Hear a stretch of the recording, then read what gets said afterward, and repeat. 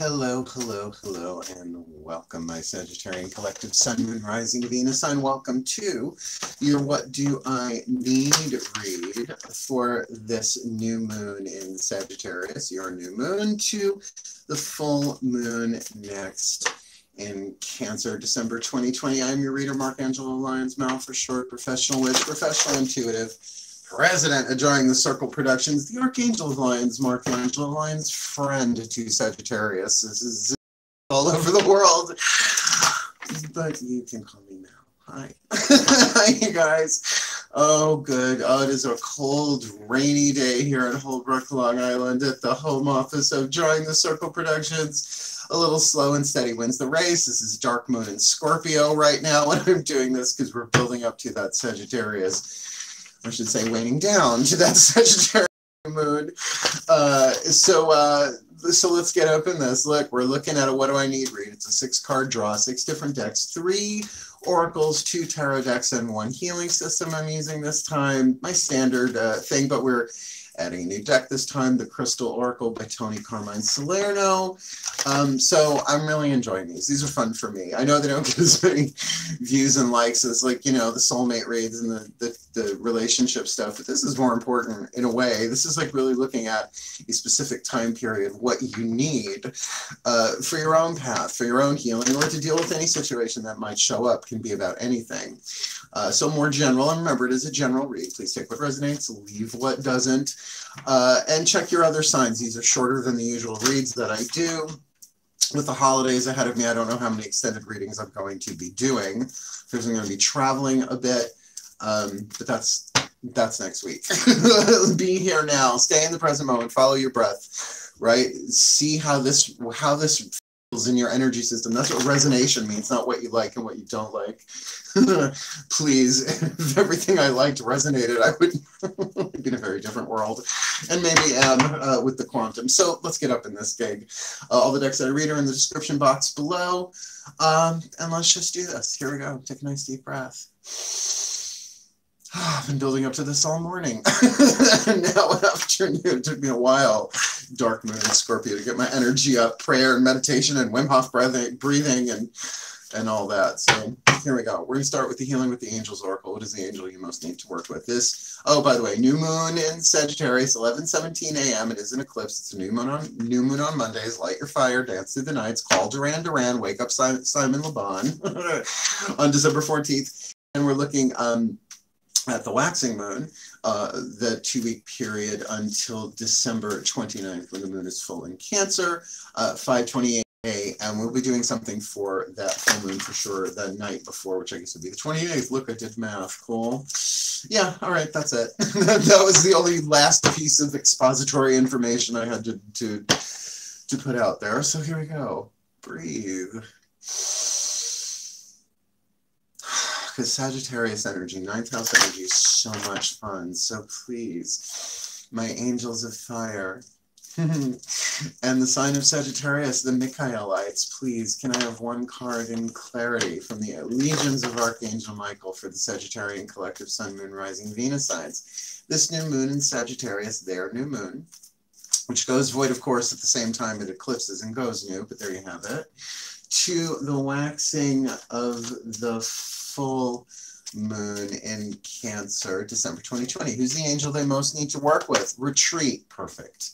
Perfect, perfect, perfect. Couldn't be a better time, right? Even though it's a waxing moon to pull, which would be building, right?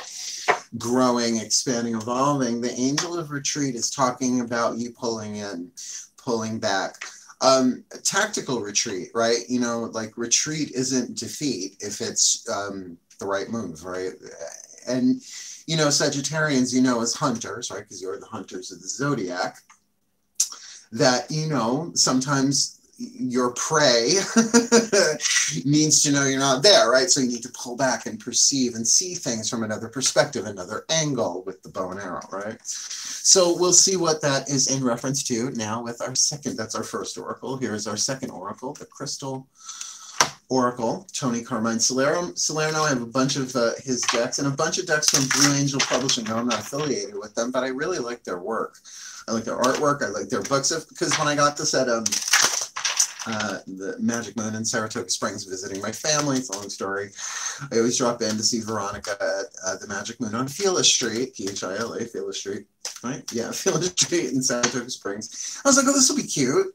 And then I opened it and I was like, this is really deep. So let's do this. I dedicated it to Archangel Ariel, my personal archangelic lineage, archangels of Earth, right? Nature, she is the Archangel of Lyons. Archangel, you get it. Breathe. I love her. She loves me. Here we go.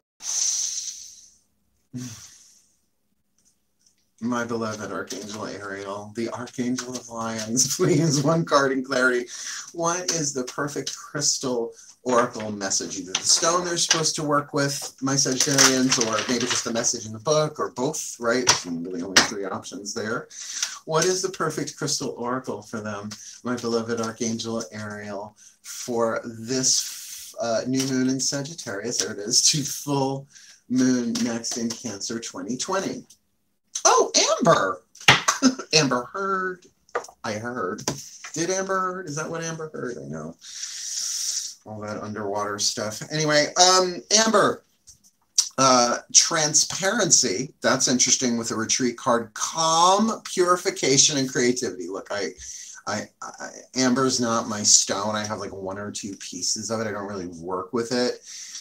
But in the craft, it's a really great big deal, especially amber and jet, the stone jet. An issue that is causing tension and friction in your life will soon erupt and come to a head. See what I mean? Like, this is like no shit. I like this oracle deck a lot. You are being urged to stay calm during this emotionally charged event. Express how you feel, but don't be drawn in to saying things you don't mean. In other words, it's saying call to the angel of retreat. What would the healing angel of retreat function, right, as a healer angel? It would say, let's pull back, honey. That you could feel that. You could feel it fully, but you don't need to voice it at the person because chances are it has very little to do with them, right? Our own emotional stuff that's pent up during 2020 alone. This event is, in fact, a blessing, one that is perhaps well overdue. Though through it, you will really, wow, can't read today. Through it, you will realize where you stand and how others truly feel. It goes on. As the air clears, you will uncover a hidden agenda. And find creative ways of handling this type of situation in the future. Stay calm and don't allow yourself to be dragged further into chaos by others. You will emerge from this situation feeling purified of all the negative emotions and thoughts that have weighed you down recently. Trust and remember, this event is a blessing, right? So it sounds like a bit of a crucible moment, right?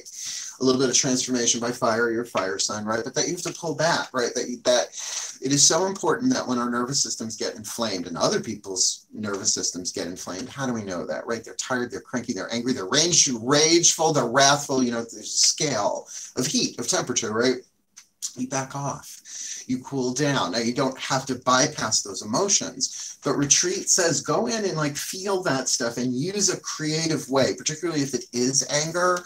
But it also feels like there's some deception that's going to be revealed here. If I got that right, I forget the words they said there, but it was sort of like a hidden agenda or something, which is very element of fire. So now let's get some tarot, right? We got 2 oracles down. Let's get some narrative here. We're going to use Daughters of the Moon Tarot to see what you need to be aware of inside of yourself. To me, I call them the goddesses because that's how they appear to me.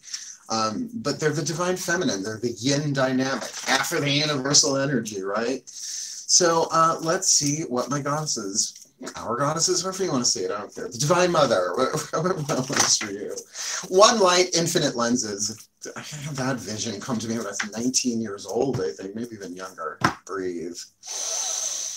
Oh, mysticism for fun and profit. My goddesses of fire, the sign of Sagittarius, please. One card in clarity. For the Sagittarian collective Sun, Moon, Rising, Venus signs, for this new moon in Sagittarius, their full moon to full moon next. In Cancer, we got the angel of retreat, the healing angel, like healing through retreating. They need to call on that angel, and they need to work with Amber, or at least that idea of purification and clarity, right? perhaps retreating a little bit to allow this situation for, you know, it does feel like it, because Amber is such a firestone. Firestone! That's a little personal some other time. So there might be some going on here, like a little. So please, my goddesses, what do they need to be aware of inside of themselves this new moon to full moon next? All right, good. The Virgo card. Now I'm a Virgo, so I could talk about this for fucking days. The Virgo Lada here, she's so cool, right? Maiden of Pentacles, so Knight of Pentacles in this deck. So inside of you, this is very much about crossing your legs. Crossing your legs. 6th house, occupation and healing, service, right? And your health. So what are you occupied with in this situation? The Zeus totem flew off my hand. There we go. We got 2 of them though. Extra lightning power for you today, right? So what you are occupied with mentally. Remember, Virgo is ruled by Mercury, an air planet, right? So this could be in your thoughts. This position is all about heart, third eye, and crown, the yin stuff, right? So, you know, guard your thoughts, but have them, right? Whatever is going on inside of you, there's a healing, but it would make sense that you need to retreat, to occupy yourself with your own healing. I mean, that is very Virgo. It's like, I am a Virgo. When I get inflamed, well, I'm also Mars conjunct Leo rising. So I either explode and then it's over, or I do more my Pisces moon stuff. I'll go within, I'll shut everything off, I'll shut everything down. It's been dark moon, the darkest dark moon of the year, because we're right before Yule. It's a long story. So to purify, Virgo is the filter of the zodiac. It's the intestines, right? The immutable earth, sand, and it's the most ancient form of filtration, right? You'd put the water through a thing of sand to, I don't know, strain out crocodile crap from the Nile. I don't know. I do not know these things. I'm not a scientist. I'm not an engineer. Let's see what this looks like on the outside. Gave you a little Katya there, didn't I? I know I did. I love her. Mythic Tarot, what's going on the outside that you need to be aware of that is directly connected to this, but, you know, this could be how you appear. Sometimes we don't know how we appear to people, or just something you need to be aware of connected to this. And the Yang, of course, the divine masculine, I call them my gods. You get the idea. Brave.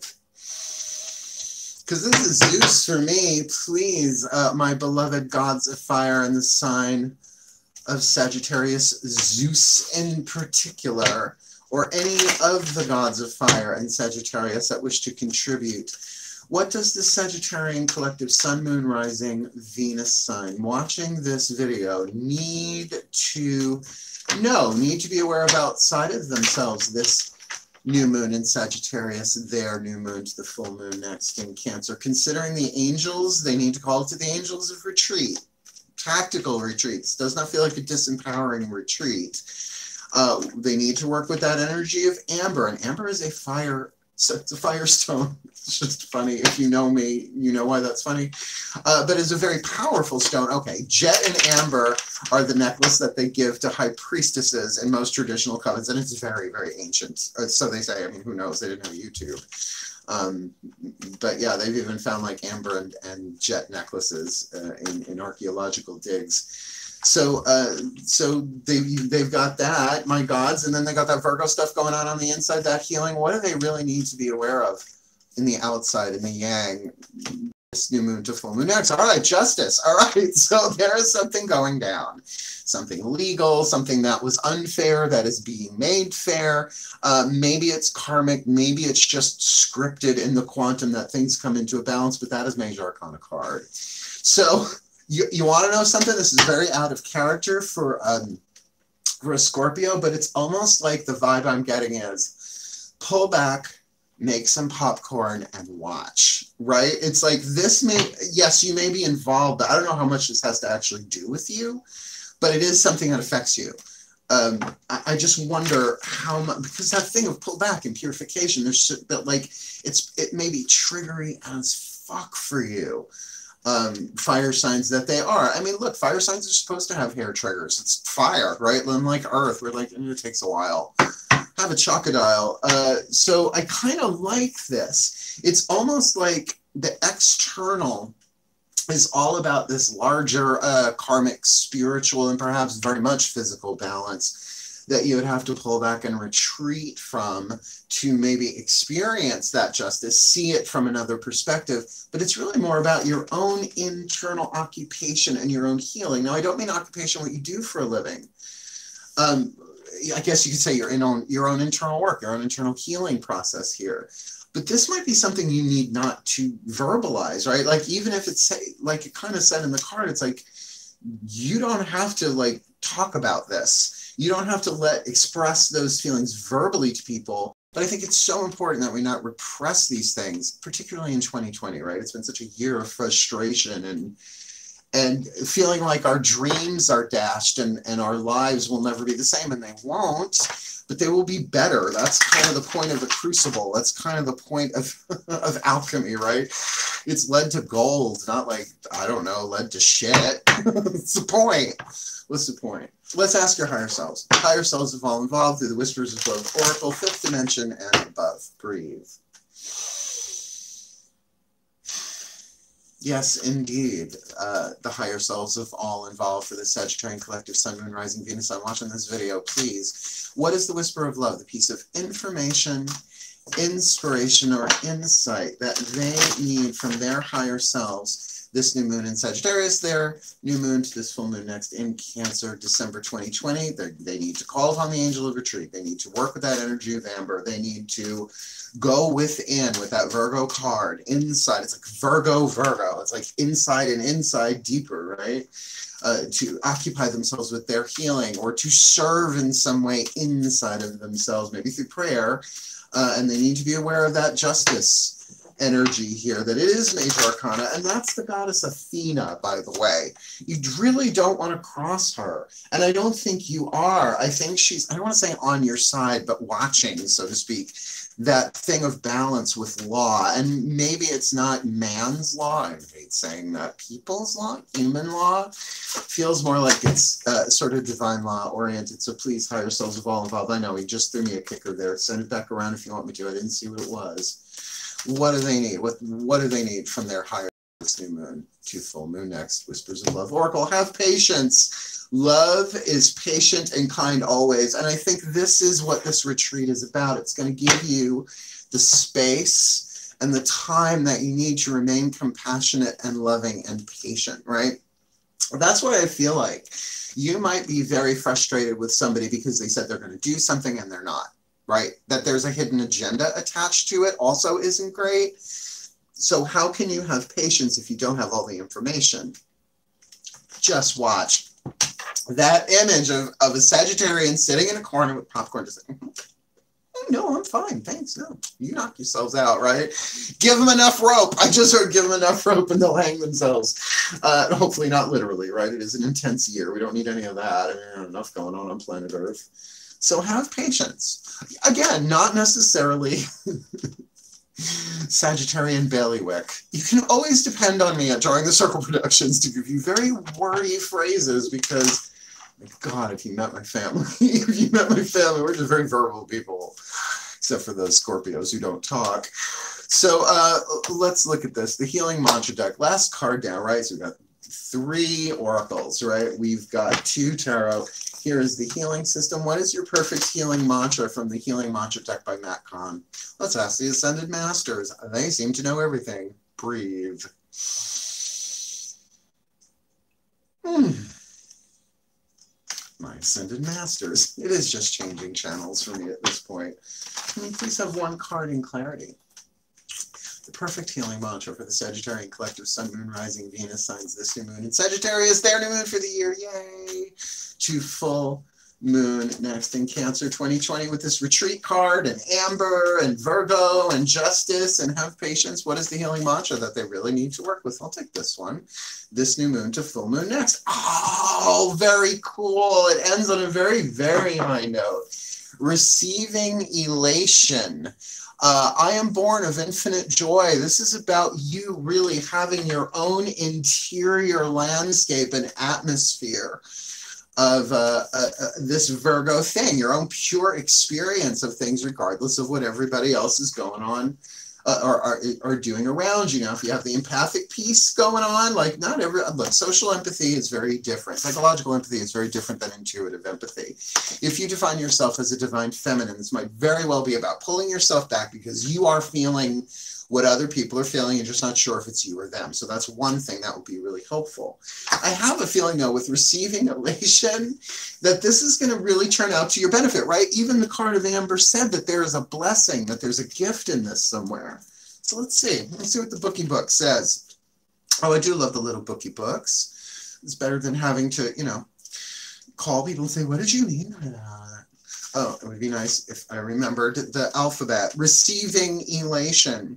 I am born of infinite joy, which, by the way, is true of all of us. When elation is received, joy becomes your natural state of being. Now, not all the time, right? It's like, no, let me keep going.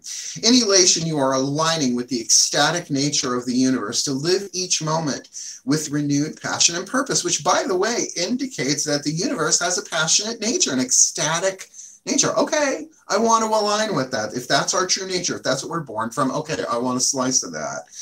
Elation helps you enjoy your human journey as it is right now without projecting your fulfillment onto the anticipation of future pending outcomes. So it might be that a lot of your frustration might be dependent upon what other people said they're going to do or they're doing and they're not, or they're not doing it the right way or something like that. And so this is about you maintaining your joy. Now, of course, if it's the holidays, right? So that just in and of itself. We're not having the same usual holidays we always do. I mean, even though I'm like driving up to see my family and we're all in quarantine, like everybody for like weeks ahead of time because we've been in lockdown since February, pretty much. February, March. So, you know, and my parents are older, so we go and visit, but we all know it's going to be different. Like I said to them, I'm going to have an ionizer on and a mask, and I'm going to be sprayed with antiseptic, and you're staying the fuck away from me, but I love you. Here's your gift. Throw it across the room. But so that we can receive elation with this, particularly if you're somebody who the holidays this time of year is really big for you. This mantra is ideal for increasing the flow of creative inspiration, which you very well may need in all of this, which also speaks to that amber energy.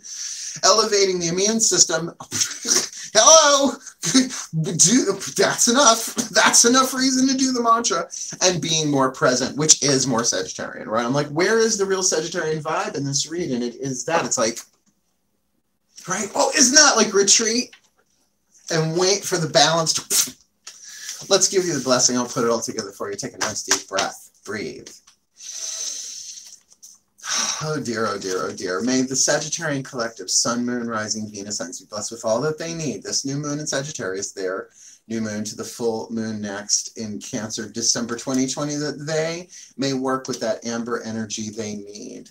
While they take this internal time to occupy themselves with their own healing that they need, as they watch this situation of justice play itself out that needs to happen, while they have patience, right? Being patient and kind always to themselves in this process so that they can be patient and kind with others while they receive elation with the mantra they need. I am born of infinite joy, calling in the angel of retreat to take that time, that space, that rest, and that breath that they need to de-escalate their own inflammation in their nervous system and to have more fun and more joy in this holiday season for their well-being and for the well-being of all concerned. So may it be. And so it is. What a joy. I think I may be receiving some elation for doing this reading for you a bit, my Sagittarian Sun, Moon, Rising, Venus signs. If you liked the video, if something clicked for you, please thumbs up. If you want more and you're not a subscriber, please subscribe because we have so much good stuff coming, particularly over the holidays. I'm changing up my reading schedule of what I'm doing when. I'm going to do a lot of year-end stuff, and I'm good at that. I'm really good at that, apparently. By all means, please comment. What are you retreating from? Why would you need to retreat? Because I like to know.